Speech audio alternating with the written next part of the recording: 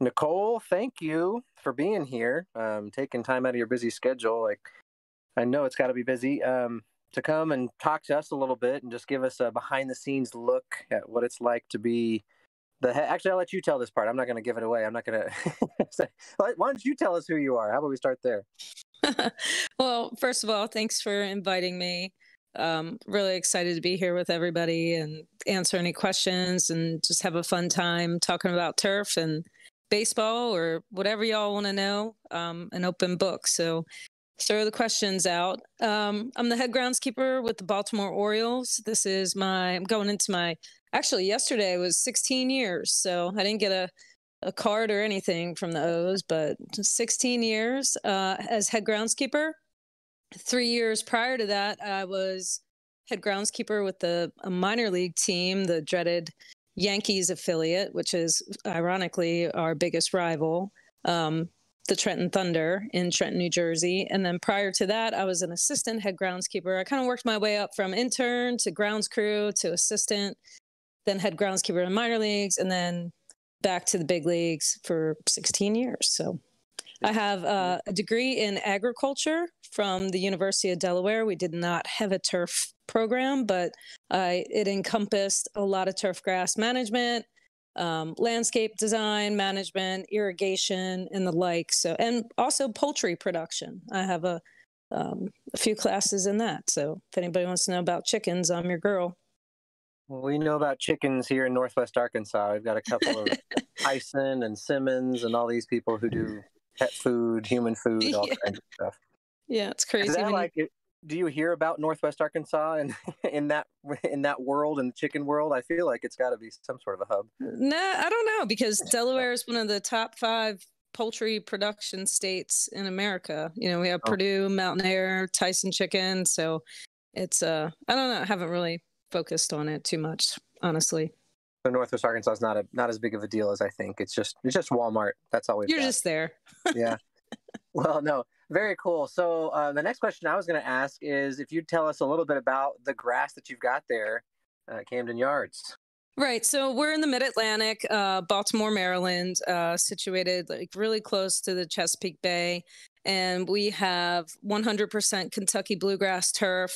Whereas about 30 miles south of us, our AA affiliate Bowie Bay Sox has Bermuda.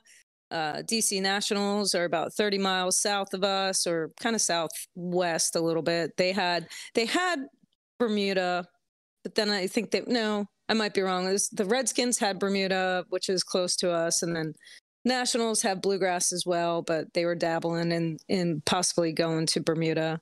Philly's close, also a cool season stadium. So you could really grow either grass, but for us personally to manage cool season grass during the hottest part of the summer, like July and August, is a lot easier than transitioning from Bermuda to transitioning a cool season grass into Bermuda. Do you know what I mean? Like the transition of grasses. So we just try to baby it as much as possible. Everybody on here is kind of like in the turf world or fascinated with it. And I get a lot of questions about why not Bermuda? And there's no reason. I mean, I just personally prefer bluegrass. I think for us playing sometimes in March and hopefully in October, November one year, if we're last place team right now. But, one day we'll be back in the October baseball. So I think it's just easier for us to have the bluegrass and less disease and just feasibility of it, honestly. And we don't have any of the fancy, not drainage, but the heating coils under the field. We're 30 years old this year, which is crazy to think that Camden Yards is now 30 years old. It's one of the oldest ballparks out there, but we don't have any of the fancy dancy stuff that the newer ballparks have. So just 100% sand base, gravity based drainage, and Kentucky bluegrass. Well, it looks amazing, by the way. I was there just a couple months ago. We went to an Orioles game and I thought it looked awesome. Thank you. It was amazing, but leads me into my next question. I'm curious what game day looks like. Take us through a game day in the shoes of Nicole Sherry? Oh gosh. Well, it starts off checking the radar to see if it's going to rain, because it seems like, every day there's a 50% chance of rain here in the mid-Atlantic. So I'll start with that, and then we'll cut the grass in two different directions every day. It's rare that during the growing season, which for us is really through July, there might be a short stall in growth, but for the most part, we're cutting every single day. It's rare that we'll skip a day. If we do, it will only be like maybe a day. And I'll go off on all these tangents, so try to like bear with me, everybody. But if we had to skip a day, we would get out there with just your basic home rotary lawn mowers and walk mow the entire field. So we're not baling hay out there. We don't have any buckets on our machines to collect any clippings. We'll recycle them pretty much back into the ground. So we'll start with cutting the grass in two different directions. You see our patterns, and that's how we get that. And then we'll focus on the bullpens and get the mounds from the night before back up in shape, and then focus the rest of the day on the dirt, which they don't teach you how to maintain infield skin or dirt or mounds or plates in school. So that's a really hands-on type of job every single day. Water the dirt religiously, like every 15, 20 minutes throughout the day, and then set up for batting practice, break down batting practice, set up for the game, watch the game, do a couple infield, drags during the game, change bases. And then after the game, we'll completely redo the entire surface, so it's ready for the next day. So it turns out to be like close to a 12, 13-hour day, depending on how long the game goes, because recently, we're dealing with like 3 to 4 hours worth of baseball, and it makes for a long day. Yeah. But there's other things that occur during the day, but that's the basics. So do you get to watch much baseball? Are you a baseball fan? Are you like during the game busy doing other stuff, or do you actually just get like a TV back there and you and the crew, are you watching it? What's going on?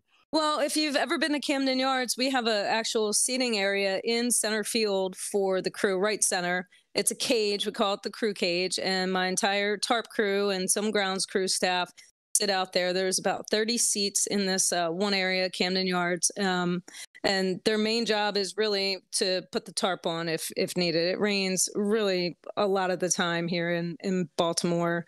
So then they run out, pick up trash off the field, anything that gets thrown on the field from fans, or just they're ready to go at all times during the game. Me specifically, I am in an office that is located in right field, on field level. There is a window that looks from right field line down to home plate, and that's my office window, which is really cool. I'll post a picture here soon on, if I can, while I'm talking.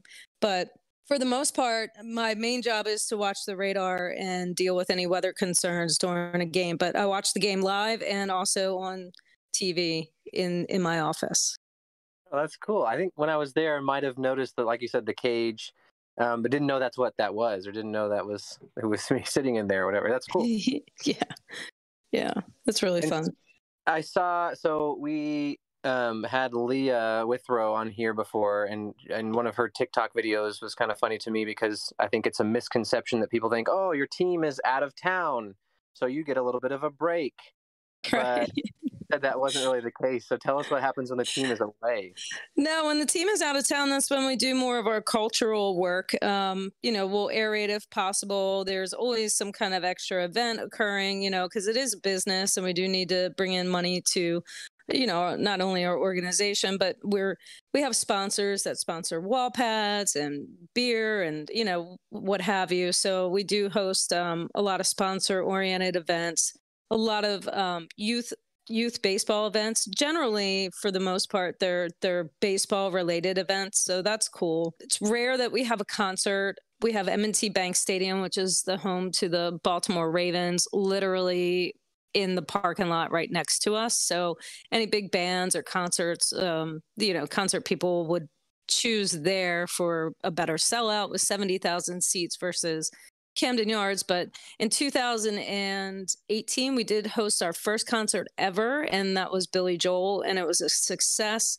So it's really just finding the right client to play there and the right venue, seating for those events to happen. But that's, the gist of it is that we set up and break down for a lot of extra events, and then maybe movie shoots, commercials, and then also the cultural practices that we need to do to the field of our team.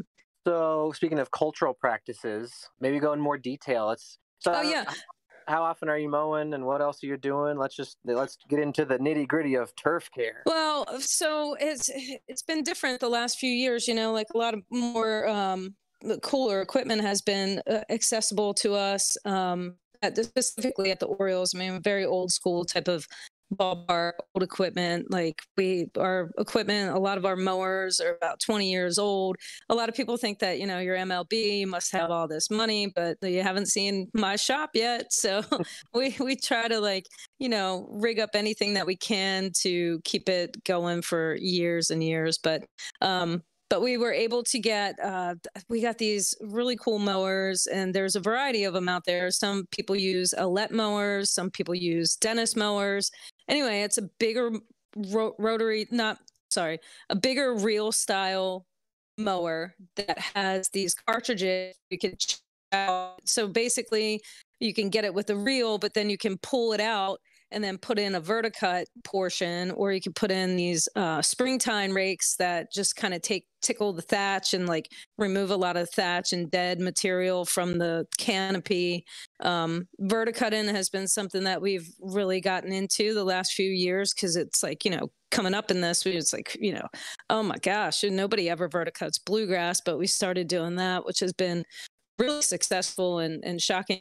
Take a chance on it or wreck your turf. Aerate all the time. We burst maybe about 4 times a year if you can, and you have the long season. It goes from sometimes the middle of March until, like I said, hopefully October.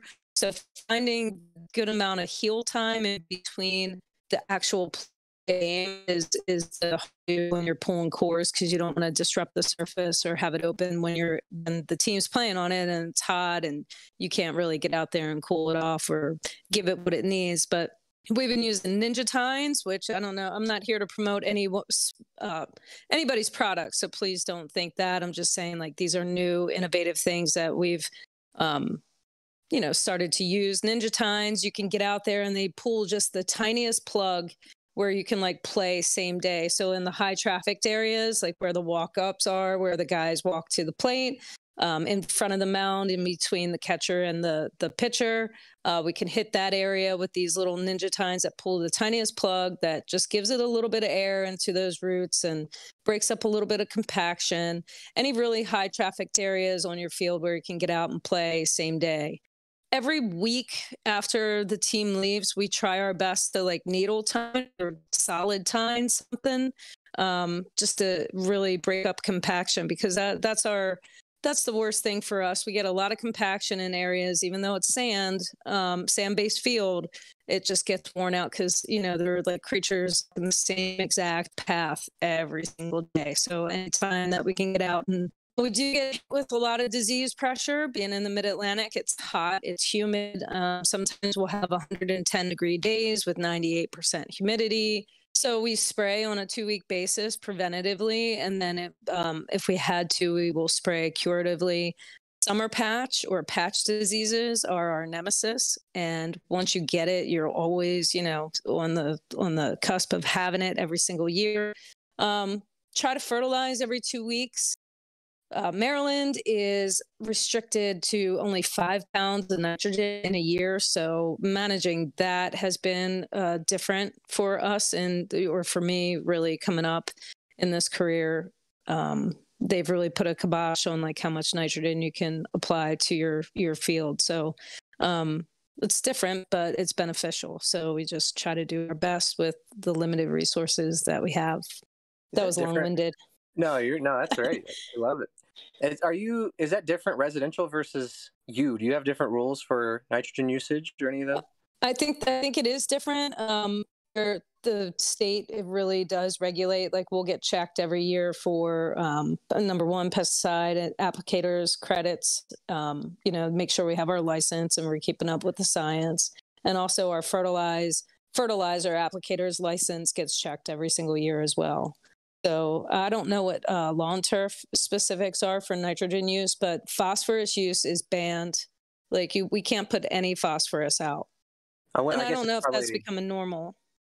well, it's probably becoming more normal, isn't it? Like different states, but it'd probably be a lot harder to regulate, homeowners. I think I don't know than you. Like, you're a pretty easy spot to come and say, hey, are you guys doing everything you're supposed to be doing? This is obviously a big field of turf, and so I don't know. I wonder if I've never had anybody come and ask questions on my lawn, but of course Arkansas also doesn't. I don't know that we have any any rules.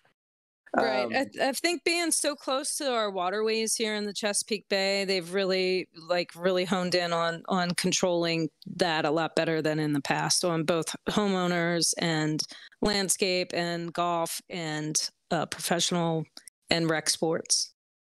I think maybe I just missed it. Did you mention? I was just curious if you mentioned a brand. You've got your cartridge system on one of your sets of mowers. Did you say a brand? You said Outlet. I said let mowers have that option, but we have the Dennis mowers, and I mean they're really great. They're game changers in my opinion. Like we have two ride-on 3100 Toro D reel mowers. Then we have your classic greens mowers, your two walk behind 1600s. If everybody understands what these numbers are, just like your regular golf course tee and green mowers. And then we have the Dennis mowers where we specifically got them for the cartridge change out to be able to vertica, to be able to springtime. They have a brush attachment that we don't typically use, but they're good for maybe soccer or golf or other kind of the sports play. And the reel mowers cut nice. They're really functional and easy to maintain. Anyway, not trying to promote them, but just that's something new that we've been exposed to within the last few years that we're starting to utilize on sports, baseball fields specifically. They're used in soccer more often than not. Yeah, that's cool. I'd never heard of Dennis. I'm gonna have to look into that. They make some homeowner caliber reel mowers, and then also the commercial line. There's companies like Swardman who do the same cartridge system. I think exclusively for homeowners. Oh, cool. Well, Yeah, I'm late so, to the game. I might not have known that anything like that existed since we have like dinosaur equipment. well, So I think it's all fairly new. I don't think you're too far behind. But yeah, I hadn't even heard of Dennis the brand, so that's something interesting. yeah, they're Um, both UK specific companies. So really cool. oh, okay. I know Um, Cub Cadet has come out with something like that as well. Anyway, they're out there and they're really great. If you like an all-in-one machine, you know what I mean? Like for $13,000, you got three different options in one machine. I mean, it just makes sense for budgetary reasons. yeah, for sure. Which I didn't know Cub Cadet had it either. I knew they had, what is it, Infinicut is what they call I think their reel mowers, their whole line of greens mowers, but I didn't know they had the cartridge system either. See, I'm behind. You're educating me on that. Or I might be wrong. I don't know. So Well, what was I going to ask? I had another question. It was about, I was going to say, so we went up to Baltimore up there. We actually went up for the PGA Tour. The BMW Championship is at Caves Valley, which is yeah, not right it next to you, but rained. It rained. Poor well, guys. right. So we were there on the practice day. It was beautiful weather. We had great weather. It was awesome. Our experience was amazing. So, but when we went up there, PGA Tour is sponsored by John Deere. When we went up there, they told us we couldn't make. I'm a Toro guy. I think everybody kind of knows that, but we couldn't make any videos for social media with Toro stuff. When we got there, we started looking at all the mowers, and they were all Toro mowers. And so we were looking at my brother and I looking at each other like, what in the world? Like, what are we going to do? And then the guy who was with us kind of finally said, you guys can do whatever. He's like, there are no, John Deere mowers here because John Deere sponsors the PGA Tour. That's what we were supposed to film. We finally went down to the barn where they keep all this stuff. And the guys told us they were sponsored by Toro. So, Okay. yeah, I was curious if you had, if in pro sports turf, if there are any relationships like that, or it sounds like you've got a couple different brands of things going on. So not a specific. Well, yeah, there are like in sports turf, and I'm not going to speak for everybody in the industry, but like some people choose John Deere, some use Toro. We use Toro specifically because Turf Equipment and Supply Company, which is a really great partner with us, is pretty much right down the road. Whereas John Deere is more located in Western Maryland or PA. So, like, if anything broke down, they have Turf Equipment and Supply Company has road techs that can come out and service the equipment in house. We don't have the feasibility to have a mechanic, on staff, but we don't have to send any equipment out. They can come to us. It's just a relationship that we've had for over 30 years from Memorial Stadium till now. So that's why we choose them. But like, I'm not really too. If I walked into a situation where it was all John Deere, I wouldn't be like, we got to get rid of all this and bring in, Toro. I think both companies provide a need for our industry and provide great products as well. Which is interesting. I bet it probably does have more to do with who has a distributor close by, because that maintenance aspect is for us huge. That's why it made sense. It's only like 20 miles down the road, whereas it would take a long time to get a service person from John Deere or wherever they're. This is a big agricultural state as well, so like having a sports turf mechanic is a little few and far between to try to get to us. But anyway, no, we're not brand loyal. We're brand loyal only because like we own our equipment. We don't lease or do a trade option. So like we keep our equipment for like I said, 20 some years. It's very hard for me, number one, to justify a new piece of equipment. And number two, to have just to have that relationship with Toro or Turf Equipment and Supply Company is just that much better. Like we do a trade deal where they'll get tickets and bring a lot of golf course superintendents or other people in the sports turf industry to games, and we'll get the use of a workman. And we got the Outcross this year, the Toro Outcross. And I don't know if anybody's seen that, but it's a beast of a machine. You can do so much. We can throw the aerator on the back of it. We can use it in our dirt bays to haul dirt and move dirt. So it's just a really versatile machine. But so we have that in our trade deal with them. But otherwise, we own everything else. Very cool. Yeah, the Outcross looks like an awesome machine. Now, let's switch gears a little bit. Let's get back to, I guess, grass and turf and the actual care of it. But when we talked to Leah, we talked a little bit about how when she's watering, kind of wetting down the dirt, watering different areas, it's kind of player specific. Do you have any of that going on? I mean, you have different players. Oh my gosh, you get into a lot of drama with that, especially with our team, because we're a young team. We're up and coming and we're growing. So there's not that veteran. There are some veterans on the staff, but like they've only been playing. A veteran for us has been like somebody who's been on our team for 2 years. Like I think the most household name that we had was Chris Davis, and he was like the one that's been there the longest. But for the most part, a lot of our guys are new. Just personally, like the guys will come out, the players, and when I say guys, the players will come out, and if they like an area a certain way, I'll accommodate. But it's so hard on a daily basis to accommodate the water for third base versus shortstop versus second versus first, because you have different. It's a different day every day. It's like, sunny one day, then it's hot and humid, which plays a part in a lot of the watering of the infield skin the next day. Sometimes it's cloudy for 3 days in a row. Like, so it's just a lot. And I really try to keep everything consistent and water.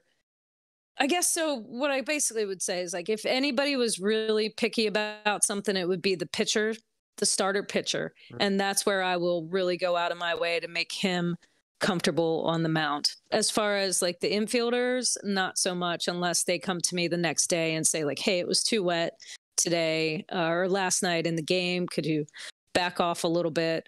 Trey Mancini, who is our star athlete, he didn't like it as wet as the second and third and shortstop person enjoyed. So he would come up and just say, hey, it was a little bit wet in my area. I don't care what you do for the rest of the field, but like, could you back off a little bit? So yes, player specific to a point, but if you get into like, I mean, I don't know who's playing on a daily basis. So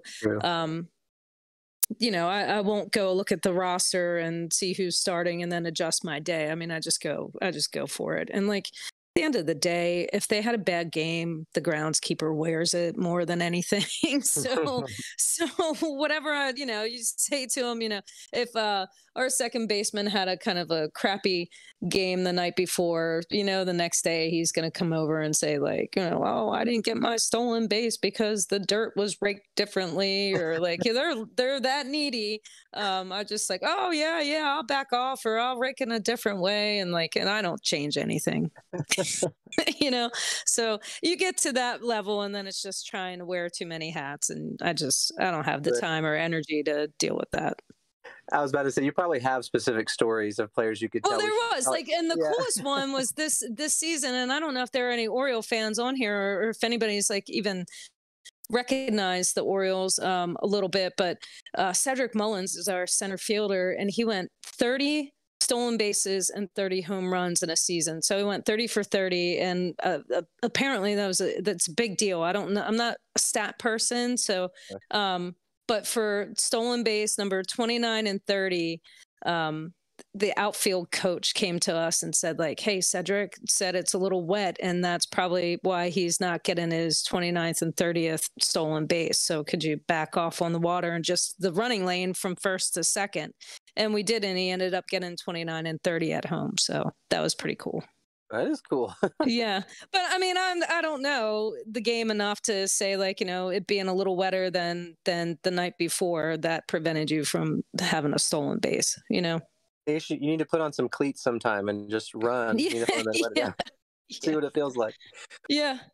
So how about like upper office management and grass length, and do they get involved too much about what you do? Yeah, they do. So Baltimore, and if I invite anybody on this chat to like really please, if you're in the area, try to reach out, find me, and come visit the ballpark, because hopefully if everything opens up after the crazy 2 past seasons that everybody's had to deal with, we'll allow fans in earlier and be able to give tours and the like. But anyway, front office, the main brass ownership is somebody that really wants to keep Camden Yards as classic as possible. So it's very rare that I will put in any crazy pattern for the grass.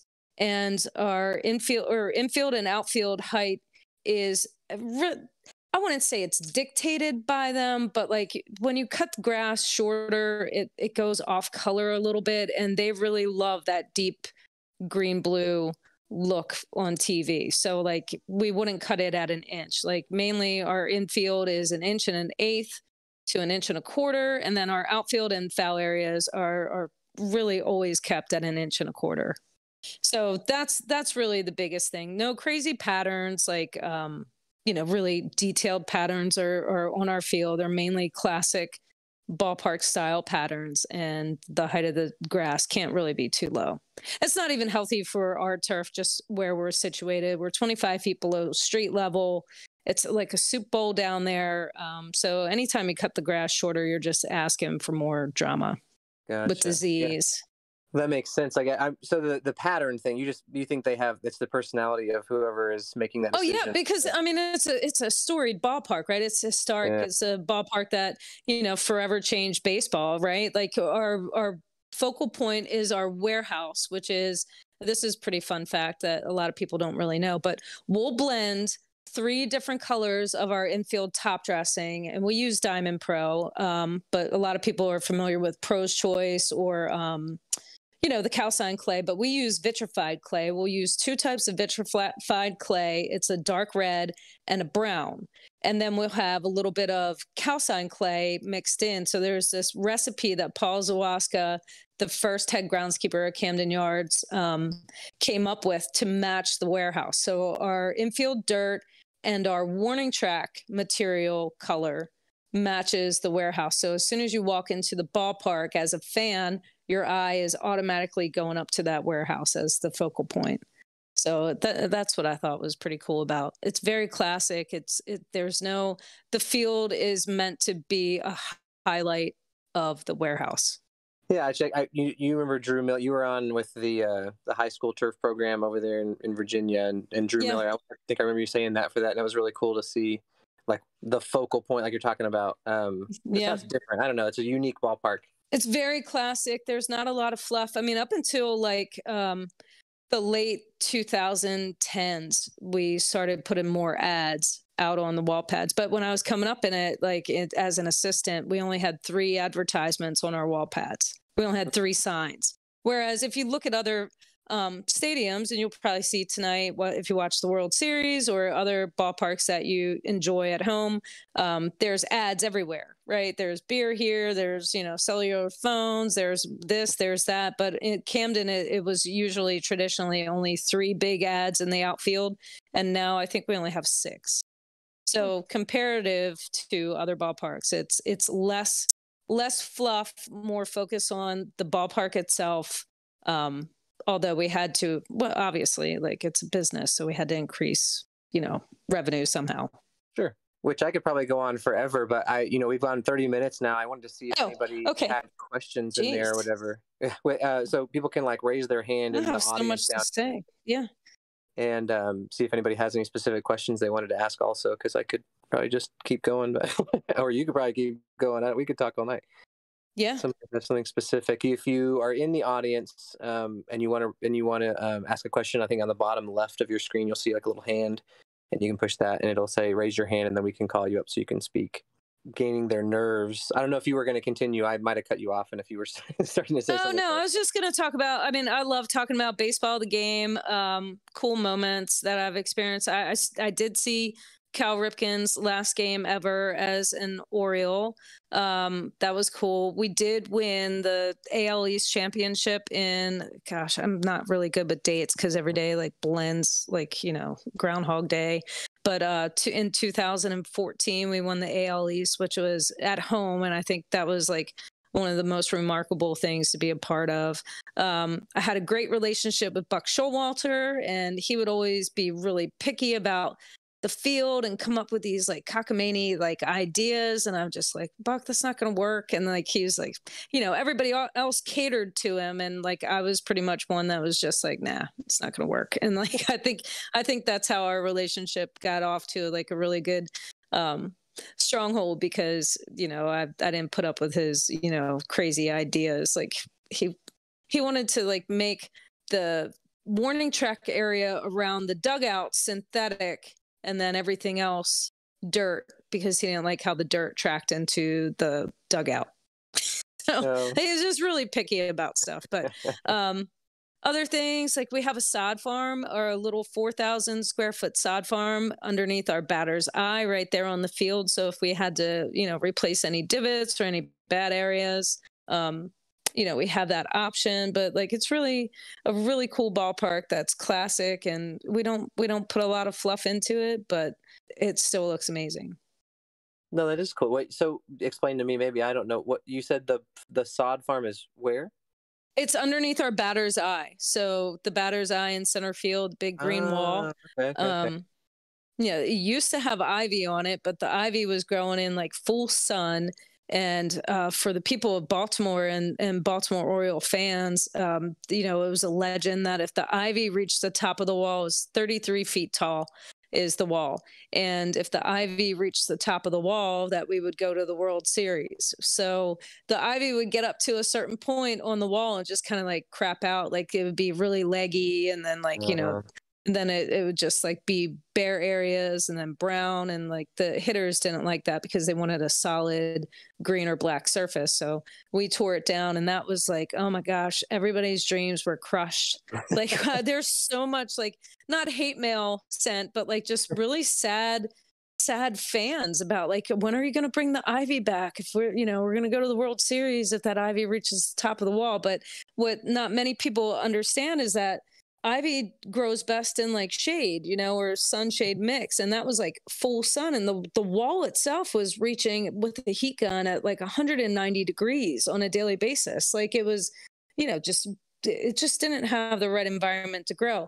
But on a side piece, there's a wall that's like adjacent to the seating, which is in the same location.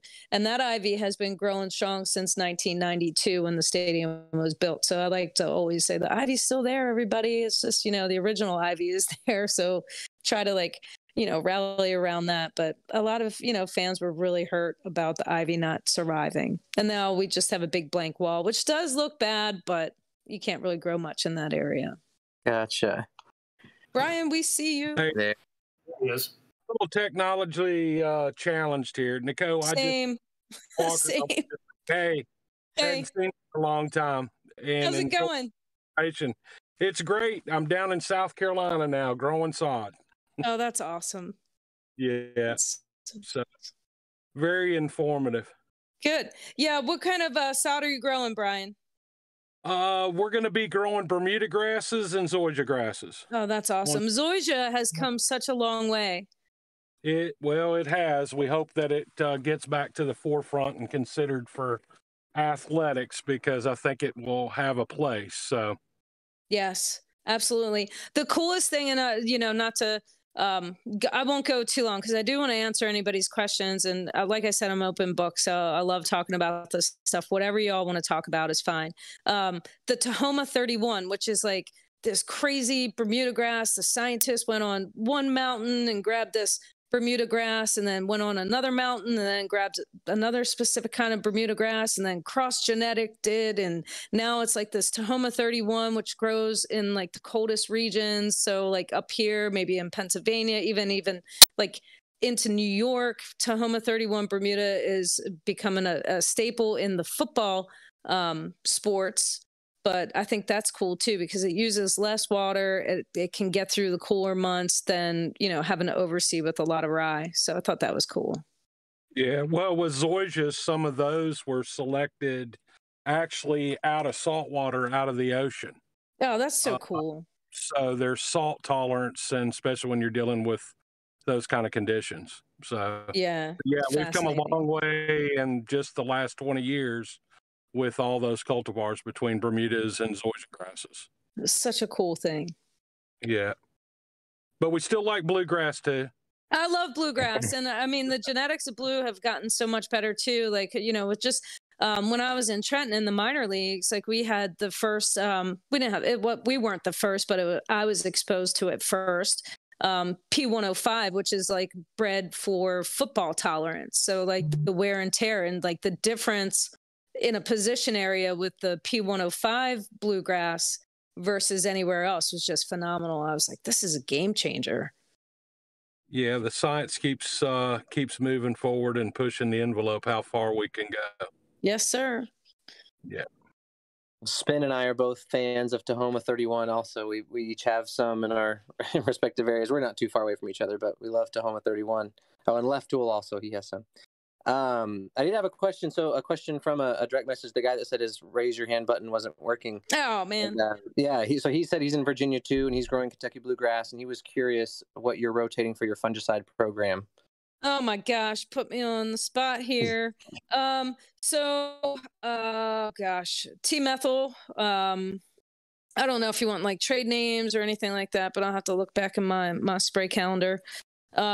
We're just trying to we are impacted by summer patch. So anything that we can use to prevent any summer patch or large patch or cool season brown patch is huge for us. I really don't know what the trade names that we utilize, but I'll have to put that in the chat later. But just trying on a 2-week basis, Heritage or whatever, the Heritage has been really successful for us. God, what else? Can you write any more and ask it what I use? And I can tell him. I'll have to look at my spray calendar. Yeah, you could probably write on like you said, put it in the chat somewhere later. Yeah. So I think I am going to actually head out. Spin says there are other questions in the live chat somewhere that he was going to maybe relay to you and get you some questions. Okay, yeah, for sure. But it was great to talk to you. And again, thanks for coming. But I'm going to head out and try to get these kiddos rounded up and ready for bed before long. Oh, yeah, I hear you. But yeah, thanks, Nicole, and everybody. I'll talk to you later. Thanks for being here. Bye. Yeah, I'm not in a rush, so anybody don't rush out if you don't have to. I mean, I'm here to talk. I have Yeah, till about Evie. 8:30. Hey. Evie, you got any questions? Yeah. Do you know what cultivars you use for the bluegrass? So the cultivars were actually changing into the MVS 365 coming up in 2 weeks. So we're resodding our first, not first, our infield foul areas and our back arc. And it's going to be Bolt, Blue Note, and gosh, what's the other one? There's one more that's going to be in that too. The Legend. existing, what's that, sir? Legend, I believe, is the third one. Not 100% on that, but possibly. The cultivars that we currently have in the outfield in some of the areas are, oh gosh, P105, the Limousine. They're older varieties, Limousine, Midnight, and another darker variety. I'll have to look back in my. Sorry, everybody. I'm not too swift with everything we got going on there. Wow, that sounds like the old 3D sod blend that you have there. Yeah, pretty much. Yeah, they had the Midnight, P105. Midnight, Moonlight. I think it was Moonlight, P105, Midnight, Moonlight, Limousine, and I think a newer variety. We did overseed with HGT, the Barenberg HGT, and then overseeded with straight Blue Note. And now we're getting the MVS Mountain Valley Seed 365 SS, which is Bolt, Blue Note, and I think the gentleman said Legend, but I'm not 100% on what the third variety is coming. So I'm excited to see that. I saw it in the sod farm when I went to visit Tuckahoe Turf, but I'm excited to see it laid up next to the older varieties. Do you use any? Go ahead, Sven. Well, Adam spends a lot of time on this site, so he's here a lot. He's with MVIS.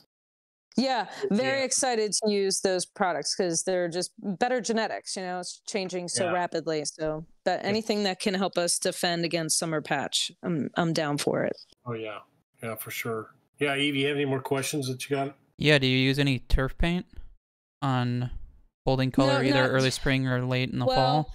It's called pigment. There's sometimes. So in the we did not use any pigment or growth regulator this year. I'm not really a fan of growth regulator. I think it has its place. For us specifically, I think it hinders us for certain times a year rather than helps. But I know it's a battle with people. It's just personal preference, and anyway. But we have used pigments before, which is essentially a turf paint, but it just kind of like tints the grass a little bit, or puts a little bit of a pigment into the blade of grass to get started when we had early games in March. But for the most part, we don't put any growth blankets on our field. Let nature take its course. If we had, with the temperatures, soil temps are starting to wake up enough to turn it green or be greener than most lawns and such around Baltimore City. So like it still presents green. Have used pigment in the past, but it was not often, and definitely a fan of them though. It's a great resource to have if color is such a big deal for the facility, to get it started and to try to heat it up a little bit. Sure. Do you have any agronomic practices from the field that would translate over to homeowners? Everything. Aeration, overseeding at the proper time of year, your water intake or how much water your usage.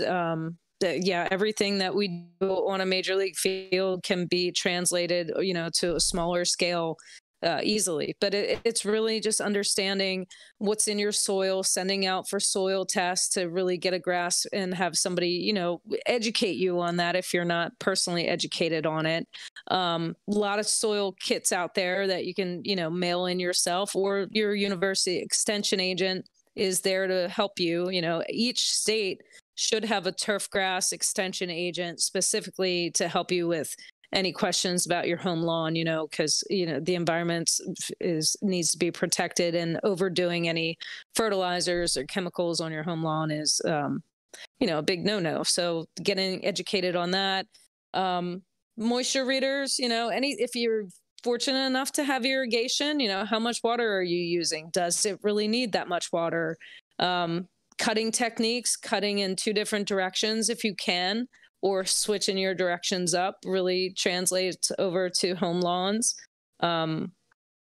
Just and aeration, like just poking some holes and getting some oxygen in those in your yard, especially in the high trafficked areas, and it will just be beneficial. And just overseed if you can. Sure. Do you have any advice for someone who's looking to get started in the turf industry for a career? Yeah, we need any you. turf programs or colleges or anything like that? What kind of advice would you give? Is that a question, or is that just that was something you came up with? Someone in the chat asked that.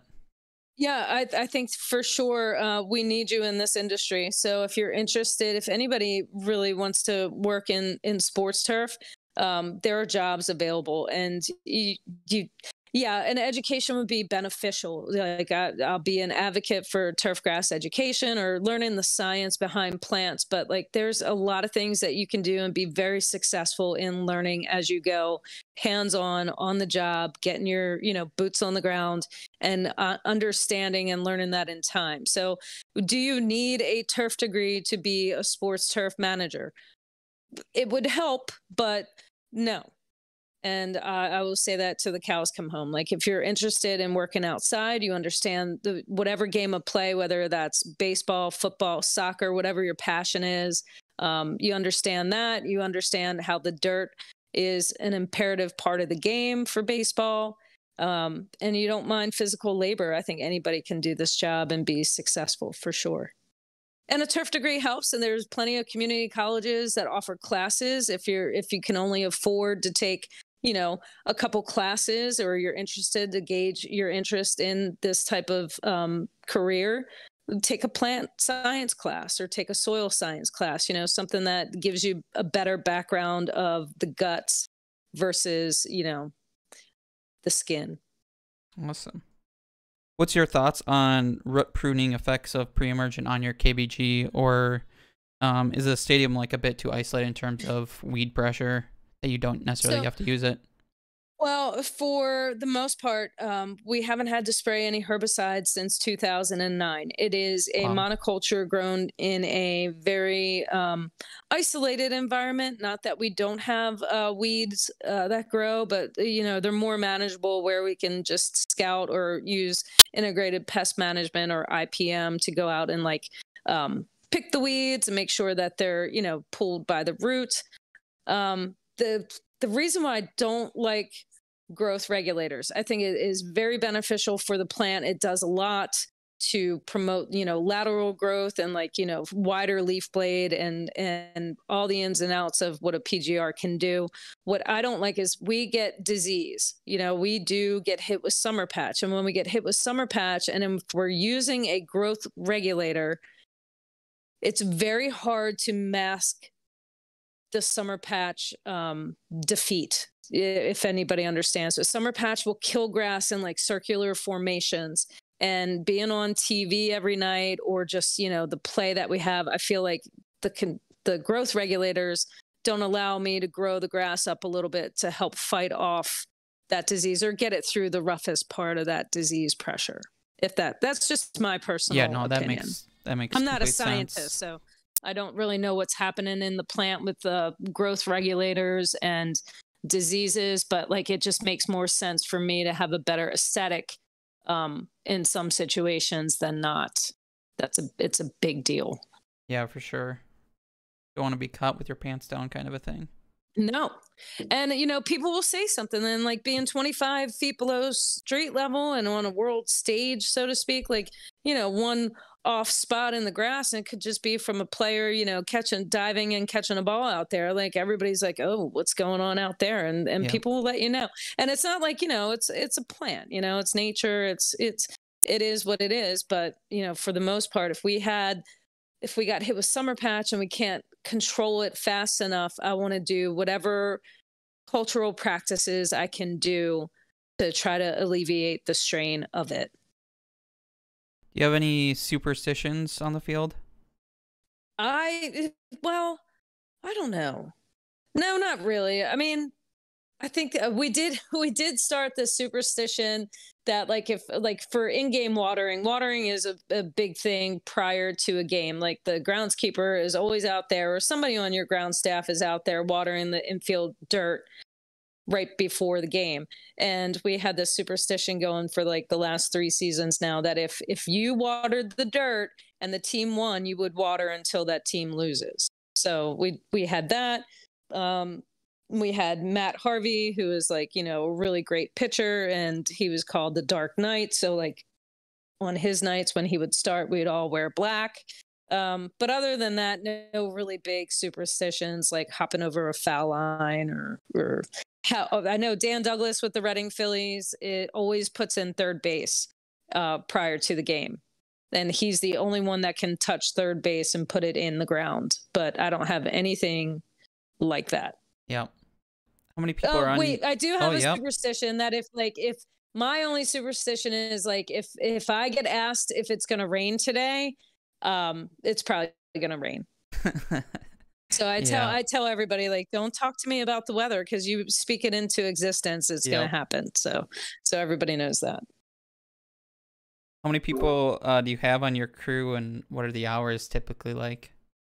So the hours are for ground staff, these are the people that work side by side with me on a daily basis, game day, non-game day. They're there from 9 a.m. or 9:30 a.m. until about an hour and a half after every game. So it could be like a 12 to 13 hour day for them. We have a tarp crew that comes in. They're called the tarp crew, and they're part-time seasonal, and their only job is, you know, really like helping break down little stuff here and there. But for rain situations, they come in at 5 p.m. and work till about a half an hour after the game. But typically it's myself, 2 full-time assistants, and 7 groundskeepers, and we're there from 9 a.m. until whenever the game's over, and there when the team's away, and pretty much every day. No, you're good. Oh, I think we have 1 or 2 more questions quiet. maybe coming in here. I don't know if Spin has anything else in the meantime. Do heights of cut change between the infield and the outfield? I think you answered that earlier, that it's relatively similar. We cut our infield at 1 1/8 inches, and then everywhere else is about 1 1/4 inches. Sometimes if the temperatures are conducive, we can cut it down to 1 inch, but it's a little bit touchy for us just being in the climate that we have to cut it real short. It can really jack things up a bit with disease pressure. Yeah. So the low as possible without really putting it into danger mode. Sure. Do you overseed based on turf wear or time of year? Well, we've never had to overseed, but we got hit with summer patch in 2018. We had 82 inches of rain in a year. It was like one of those 100-year rainfall amounts, and we got smoked with summer patch. I'll post all this stuff in my little thing that I have on this app, but we got smoked with it so bad that like almost the entire outfield died. Like it didn't completely die, but it really formed all those circles, and then that's when we overseeded.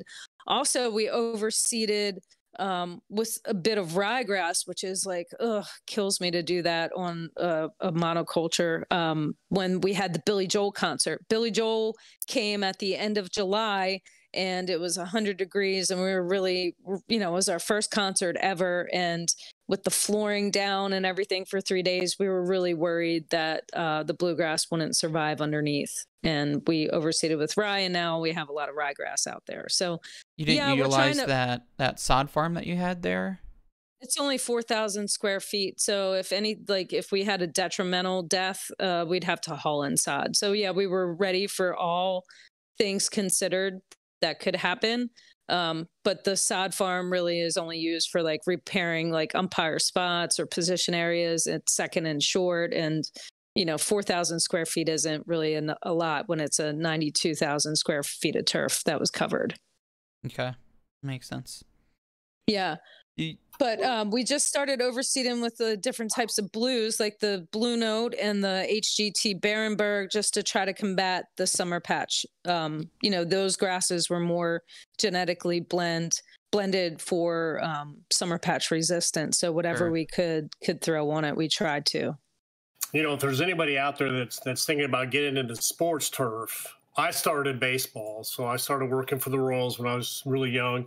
But working baseball games and stuff like that really gives you both experiences where you can work the skin infield, the dirt, and you get a little bit of knowledge on the grass. So that's the best way to start. And then that way you can figure out if you want to go football or baseball, if you want to get into sports.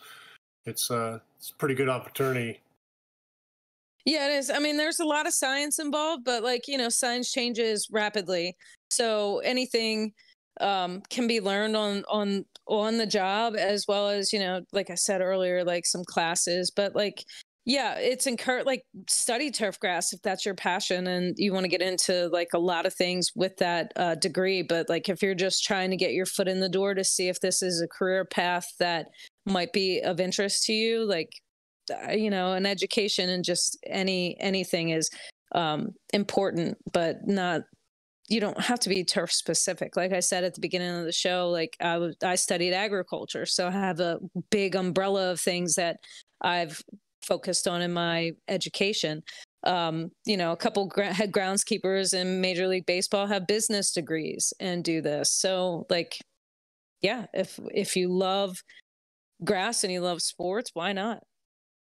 Are you using any soil amendment products like humic or sea kelp or anything? Yeah, so any other fluff stuff? We'll use sea kelp a lot.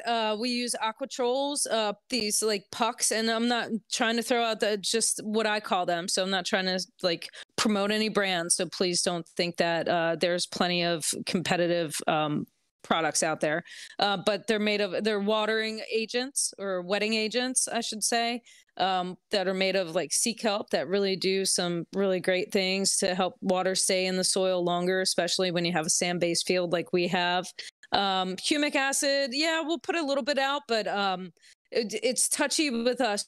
You can only really do it in the fall or early spring, or else it really leaves a brown tracking on the field. And again, trying to be picky about the products, but we're on TV every night and it's about aesthetics. So that's a big part of my job, making sure everything looks I'm not a perfectionist, but try to make it look as perfect as possible. And you don't want these big brown streaks all over your field when you're on a ESPN game, for sure. But yeah, we do use products that are beneficial for the soil. What's the biggest difference in field quality from the minor leagues versus the big leagues? Well, the biggest difference really isn't about field quality, because some of these minor league fields are impeccable. Number one, they have groundskeepers that are amazing at what they do, and number two, they're really up to standard for major league play, right? Because a lot of your farm system is in the minor league. So a lot of effort goes into having the fields as suitable as possible for a major league future athlete to play on. The biggest difference is budget and help. Usually in the minor leagues, you're out there by yourself, or hopefully you have maybe somebody else to help you, or you're relying on maybe another person who doesn't, maybe is in the ticket booth most of the time doing their job there, come out and help you on the field. Whereas in major leagues, you more have, your staff is really either science background educated or really has the work ethic needed for a successful field. So that's the biggest difference: budget and amount of help, more so than rough surfaces. Well, Nicole, we've taken a lot of time from you today, and it was worth the wait. And I've been trying to get you on here for a while, and you are amazing. My wife, well, thank you. Here, she said, "Man, that lady knows her stuff." Well, I mean, I learn I do not know everything. I mean, like I do have to go back now, find out what I'm using for my chemical thing. Now I feel like a dum for that. But and about the variety, I just slipped my mind. But I don't know if it's legend. Now I'm like, no, that doesn't sound right. But you might be right. I don't know. But I'm thankful for the opportunity. And like I said, like I'm an open book. So if anybody wants to reach out, or if you're in the Baltimore area and you want to stop by, I mean, with this past year being COVID, I miss everybody. I miss seeing people. I love talking about our industry and what we're doing, and how it, like, you know, can just be shared amongst all these avenues, whether it's landscape, lawn, home lawn, you know, all the likes. So, email me. It's nsherry@orioles.com. Just first initial last name at orioles.com. Or you can find me on Twitter, on this app, or, you know. Yeah, we have a page know somebody for you. So yeah, Nicole Sherry page, and people can put questions there and ask you questions. And I appreciate your time. That's why I built this thing, to get professionals on here to educate, you know, people that really want to come up and start doing this as a career and help people out. So it's I'm glad you're on here, and I appreciate your time. Yeah, I'm gonna post pictures of what the grass looked like in 2018. It was awful. You guys would be like, "Oh my gosh!" Like literally, like as a head groundskeeper in the major leagues, you know, one brown spot on the field, you're like, "Oh my gosh!" You know, you're gonna get fired. But like you imagine, like when the whole field and there's nothing you could have done to prevent it, like presents like in a dead pattern. You're just like, "Oh, what do you do?" You know, and then I realized, like, I've stressed out my whole life for no reason, because, you know, Mother Nature wins in the end regardless, and nobody's going to hold you accountable for that. Yeah, that's exactly right. Well, as a homeowner, I know summer patch and Pythium are probably the two things I would despise the most to get. So totally understand it looking like crap during that bad patch that you had. It's always like we always say, like, oh my gosh, the field looks amazing, and then like 2 days later, it's like it starts to take a turn for the worse, and you're like, ah. So I'll post some photos of that and like where my crew sits and just like the viewpoint of the game. But I really hope you all enjoyed this, and, you know, reach out for sure. It was great. I really appreciate your time for this, and we'll have you on again. Awesome. Yeah, anytime. All right. Thanks. Thank you.